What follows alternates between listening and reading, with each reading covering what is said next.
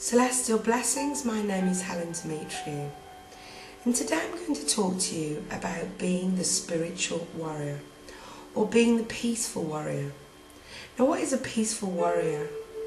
We all like to believe that we're sharing love and light and peace in the world, but to be a peaceful warrior is harder than to be a warrior that is set on hatred and causing others pain as well as themselves.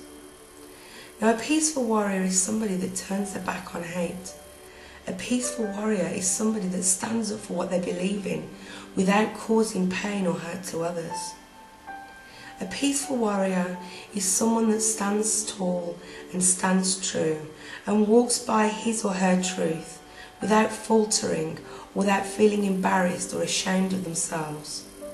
A peaceful warrior is somebody that is not ashamed or afraid to tell somebody that they're sorry or that they love them. A peaceful warrior is somebody that doesn't care what others think about their love for the world and for humanity and for all the earthlings that are living here. So the question is, do you believe that you are a peaceful warrior?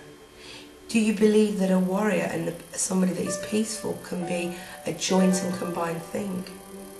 Is a warrior to you somebody that slays people or causes trouble or pain to others?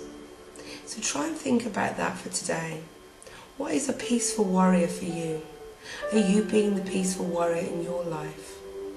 Thank you for watching and have a great day. Bye-bye.